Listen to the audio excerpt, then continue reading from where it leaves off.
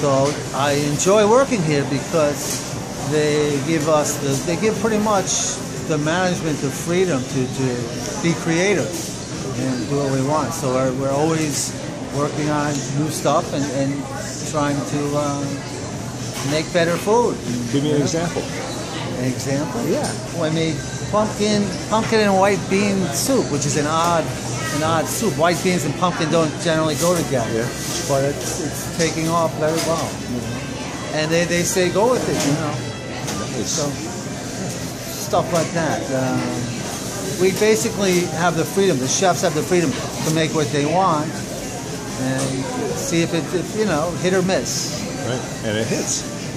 Most often it does. That's good.